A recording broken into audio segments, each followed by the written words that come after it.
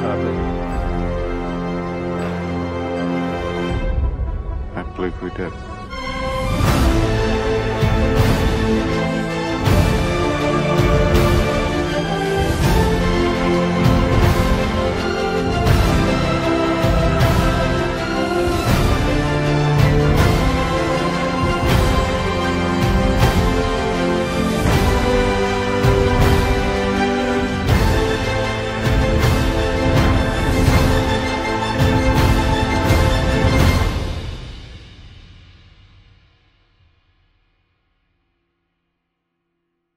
Minions, we're gonna steal perfect the moon.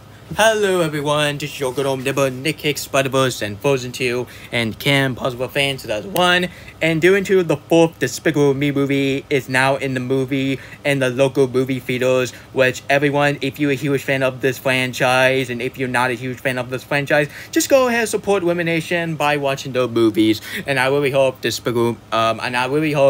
Despicable Me 4 will not cross $1 billion by beating Inside Out 2, or else you know how I feel about Inside Out 2 fan 2001 reaction. He will be such a crybaby. Oh my god, it can show that he cannot handle that at all. Sorry guys, so today I am doing a redo movie review of the one film who started it all for the Illumination Entertainment, which is none other than the first Despicable Me movie, the one who started it all for this wonderful starting studio. Well, it's a mediocre studio, but you know I get my drive. Anyway, enough further ado. Let's get this Minion review started, shall we? It's review time! Sorry guys, when this film came out on July 9, a lot of the critic in the audience really enjoyed the heck out of this movies, because in the Rotten Tomato system, they give this film like an 80% on Rotten Tomatoes, crudely fresh, and for the audience score, it got an 83%. For the audience. Even I think the sequel is so much better than the first film, but I gotta be honest, but every time I rewatch this film, and more just got even better on the rewatch, honestly. Well, not the animation. I will talk about the animation for this film in a minute. And sorry guys, I gotta be honest here, but after I rewatched this film at my friend's house, though this film aged well after 14 years, and next year it's gonna be 15 years. Can you not believe this film is gonna turn 15 years old next year? Yeah, time to go fast, isn't it? And honestly guys, you know what everyone said? Time wasted no one, bull crap. It could slow down a bit, there was no rush. Quote by Dig Night 1999, which is the one YouTuber that I actually enjoy, to be honest. Sorry guys, so after I rewatched this film at my friend's house with Bub, I gotta say, this film does pretty age well after 14 years. But not animation. But anyway, enough further ado. Let's talk about so many good stuff about this film, and I will talk about the animation in a minute. I gotta be honest here, but this film will have the same review just like the first Toy Story film. I really enjoyed the first Toy Story film, but the animation in that freaking movie, I absolutely did not like it. It was completely outdated as crap. After you pause the movies, when you was doing some stuff, and if you see a really creepy face, you better get that really creepy face out of my face. This is a Despicable Me review, not the Toy Story review. You get that out of my face right now. Thank you very much. I like Woody, but that creepy face when he rapping, editor, how many times to tell you, get out of my face. Thank you very much. But anyway, yeah, thank goodness this film does not have that. Thank goodness I do not want to wake up of the Woody creepy face in the first Toy Story film. Yeah, that's creepy. But anyway, let's talk about some positive first, and then I will talk about the negative. The story-wise, even I don't think the story is really original, but I gotta say, but you just here for a fun and entertaining family movie that kids and adults would absolutely enjoy. Honestly guys, I don't understand why some people will say that film is made for kiddie. I gotta be honest here, but that is total bullcrap, because this film had the some of reference from the film that came out in the 70s, which is other than the one scene when Gru was sweeping the bed and he was moving the blanket and he saw a toy go ahead and the Gru go, ah! Guys, you know what that scene remind me of? That scene is remind me of the scene from The Godfather. Yeah, Illumination, you just seriously took in the scene from The Godfather? See? Animation is not just for kids. It can be an adult genre. You stupid freaking thing, studio. Anyway, guys, I need to stop doing that. But anyway, guys, that was completely shocking and very surprised that that Elimination would do a reference to a rated R movie. Like, The Godfather is a freaking rated R movie. Do not watch that movie, kid. That film will scar you for life. But I gotta be honest, but I absolutely happy, and that is honestly one of my favorite parts of the movie, because I absolutely laughed my butt off when they referenced The Godfather. And The Godfather is the best film of the 1970s.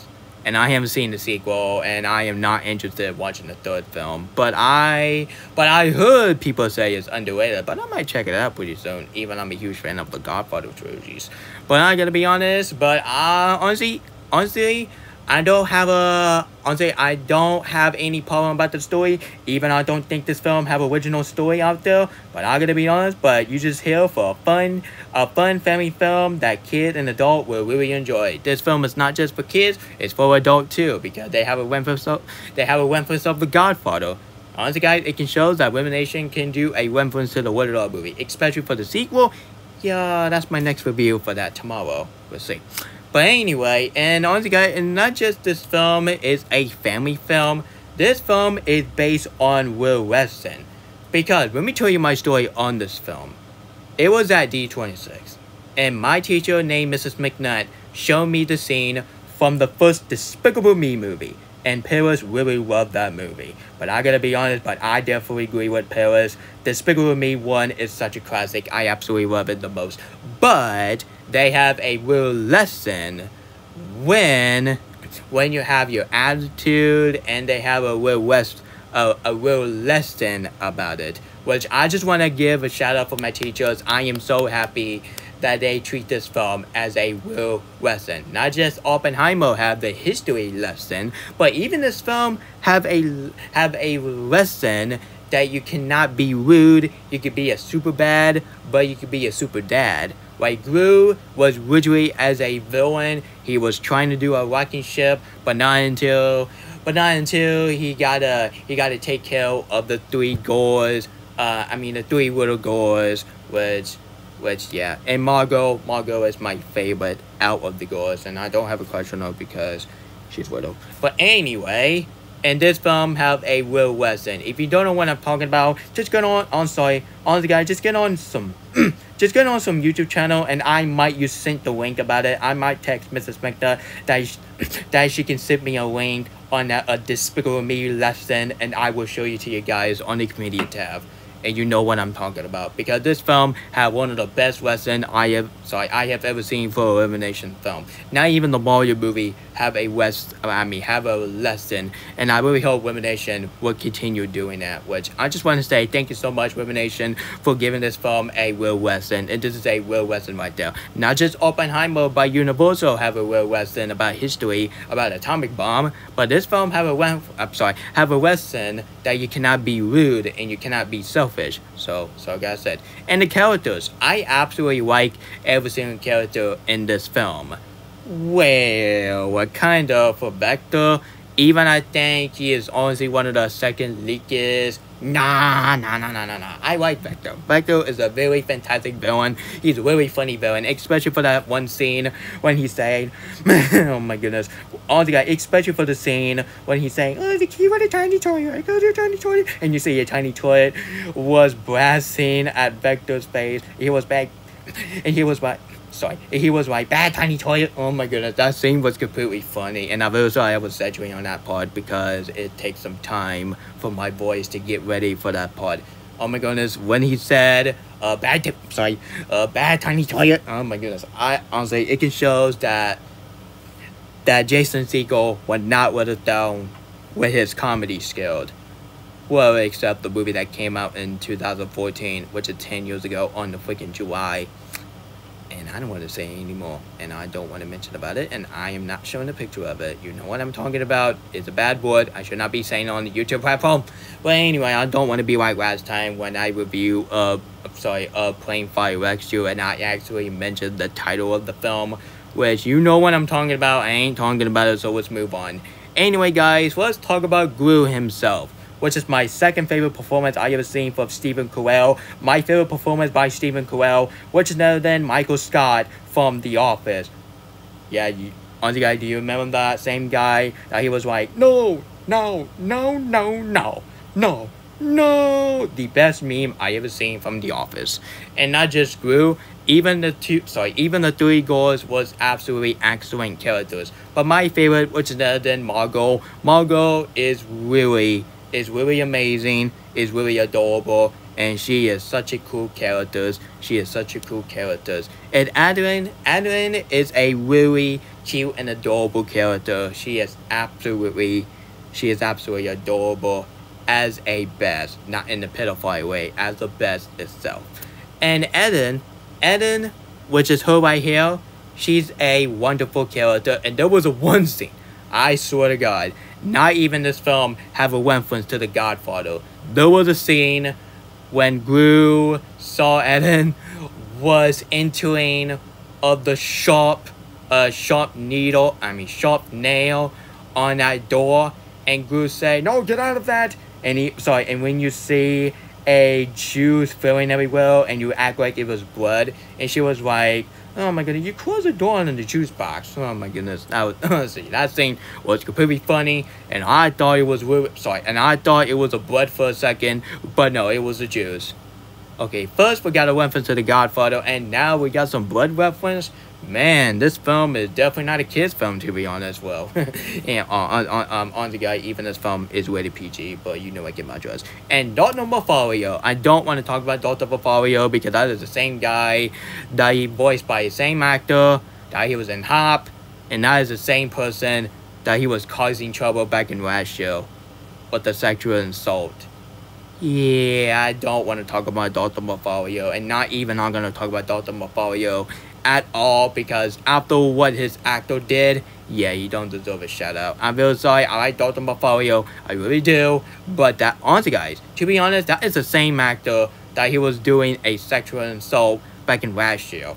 I should not be saying on the YouTube platform, but people need to hear this, especially for the kids. Yeah, shame on you, Dr. Mafario actor. Why would you do that to yourself, you little piece of crap? But anyway, and Gru's mother, that is the same actress that she was in Mary Poppins and Shrek 2, which is my favorite performance by her, which is other than her as Mary Poppins, and my second, which is other than her characters, her queen characters, and Shrek 2, which is my favorite movie out of the Shrek movie tied with the first film. And speaking of the first film, I'm very disappointed of Netflix that they are going to remove that freaking movie on August 1st. Yeah, Netflix, you need to stop removing fan favorite. What the heck is wrong with you? Not just that, they're going to remove the Matrix trilogies. Yeah, it can show that Netflix just don't even care about the fan. If they keep this up, I might do an rant of that, but not until they're going to screw up Cobra Kai Season 6 and Action Season 2. Yeah, we're gonna have a huge problem if you screw those two amazing shows with those seasons. God darn it. Anyway, let's talk about the Minions. Oh, the Minions. Yup. At first, people like the Minions, but nowadays, Minion is freaking everywhere. Like Minion Shirt, Minion Pants, Minion Mug, Minion Toys, Minion Piggy Bank, Minion DVDs, Minion Pictures, Minion Drawing, Minion Me. Yeah, they have a whole bunch of Minion, and not even Elimination Entertainment will not have a logo, but not until the Minion was saying, Elimination! Oh my goodness, that is annoying. At first, I just think it's really funny, but after I see the movie, like the Mario movie, the first Despicable Me 1 and 2, or even the same duology, or even the Secret Life of Pet duology, I keep seeing the Elimination logo, and the Minions say, Elimination! Oh god, that thing that make my ears bleed. But anyway, guys, I was just saying that's a joke. And guys, I actually did not get my ears bleed after I heard the logo by Elimination to say the Minion said, Elimination! Oh my goodness, stop saying Elimination. You're making people ear hurt, you idiot. Anyway, guys, I was just making a joke. I was just not being mean for the Minions. Like, if I be mean to the Minion, when will I get a Minion toy in the first place? Yeah, that's what I thought. Anyway, guys, in the action scene is absolutely incredible, especially for the climax. for the Despicable Me movie, this is hands down one of the second best climax I ever seen from this franchise, behind with the climax of the sequel, which I'm going to talk about the sequel next, so stay tuned for that. I might post that video maybe tonight, which not just 2 videos, you're getting 3 videos in 1 day. But honestly guys, I'm probably saying to yourself right now, do I have any flaws about this film? Have you not even seen the animation? Let's talk about the animation as my negative. I gotta be honest, but just like the Toy Story 1, this is hands down one of the second most outdated animation I ever seen from animation in general. Even I think it's even better than the first Toy Story 1 animation, but the animation of that is absolutely horrendous. Like honestly guys, after I rewatched this film, I couldn't believe the character design look like this. That is even outdated, just like every animation of the first Toy Story film. You can say whatever you want about the first Frozen 1 animation. At least on the rewatch of the first Frozen movies, the first Frozen movie, at least the animation of the first Frozen movie, it felt like a non-outdated animation. If you watch the first Despicable Me movie, which just came out 14 years ago, and after you rewatch the first Toy Story film that came out in 23 years ago, honestly guys, you can show that this film has some outdated animation. Those 2 films are both tied as the most outdated animation I ever seen in the animation for genre. And that's the only flaws I could give for this film. And Vector is a really funny villain, especially when he do some Vector me. I'm Vector, oh yeah, oh my goodness. Jason Segel, you deserve a reward. Thank you so much for giving you a best performance as Vector, and you will forever be as Vector. And I've heard that he's going to be in the 4th film. Oops, spoiler it. I'm very sorry, but I honestly don't give it on. Anyway, guys, and he was in a Despicable Me short, which is another than Moonus. Moonus is play in front for migration. Seriously? You're forcing people to watch a short, and you're watching the most mediocre elimination film, which is migration? Yeah, that's kind of petty right there. And there was a scene when when Gru said, okay, my turn. And Gru just literally pull up his weapon and shoot at that alien game. And Gru say, not over. And an accent got her pony or unicorn, whatever call her. And she was like, it's so fluffy. Yeah, they played that part in the TV spot like so many freaking times. And there was one scene when Gru was thinking out his plan, and he was like, I grab the moon, I sit on the toilet. Wait, what? Oh my goodness. I love me some toilet joke in the animated movie. Sarcasm. Anyway, guys, that was my, oh my goodness, I forgot a ending of the video.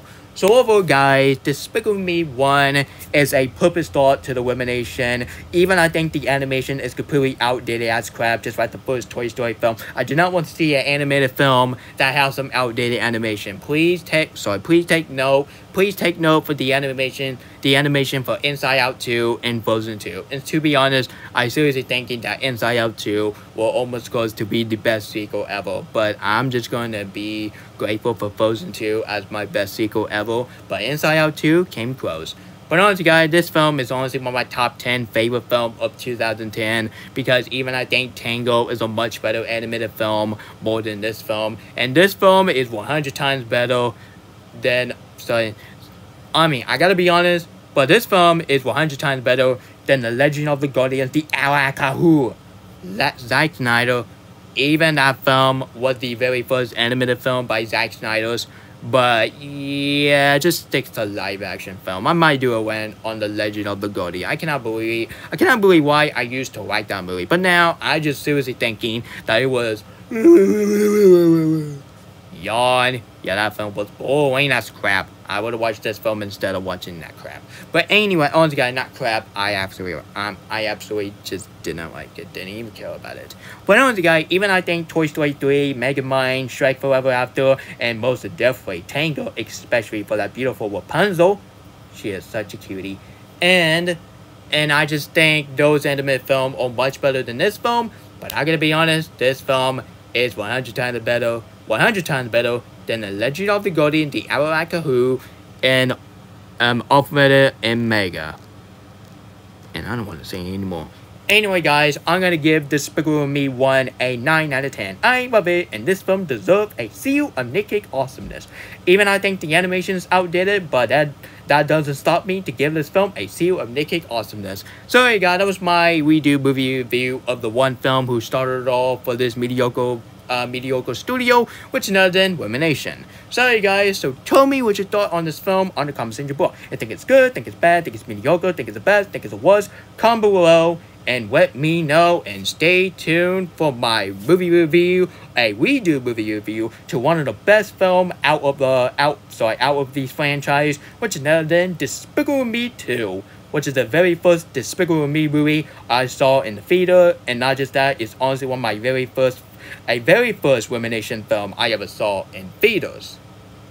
But not until Dr. Sister Warwick was my first, but I'm gonna count this as my very first Rumination film I ever saw in theaters. Yeah, I seriously thinking that the Lorax was my very first Rumination film I ever saw in theaters. But now, I'm just gonna say this film is my first ever Rumination film I ever saw in theaters. So tell me, what is your favorite from this franchise? For me, I think the sequel is my favorite. So stay tuned for my redo movie review of the sequel, and stay tuned for my movie rant on the worst movie out of the franchise, which is none other than the third film. Oh boy, cannot wait to talk about that film. Sarcasm. Anyway, guys, if you enjoyed this video, if you want to see more of this bunch of minion video, please, I highly recommend you hit the subscribe button and turn notification, and share the video with your whole family. If you don't enjoy my video on me, I'm talking to you, Rumination hater, you're gonna get freezed by a freeze ray. Freeze ray! Ha ha ha! Anyway, guys, that was Gru. That was not me, that was Gru. So, people, don't trigger. Anyway, guys, I have no plan to rewatch Despicable Me 3 because I already rewatched that movie like 2 times. I think 2 times is good enough because I would have rewatched the first film and the sequel more than rewatching the third film. And I honestly do not care if people say, you gotta give that movie a chance. After I rewatched that movie, it just got even worse on the rewatch, honestly. And people, just don't make me liking Despicable Me 3. I'm a freaking movie critic, darn it. I can make my own opinion for the third film. This is American, darn it. This is American, darn it. Sorry guys, so stay tuned for my redo movie review of Despicable Me 2, and stay tuned for my movie rant of Despicable Me 3, and after that I might watch Despicable Me 4 online, honestly. So I just don't want to wait until it's digital. I'm just going to watch it online. Sorry guys, this is Nick Hicks, Spider-Verse, and Frozen 2, and Kim Possible Fans 2001, signing out, and maybe do it one more time. Minions, we're going to stay on the moon!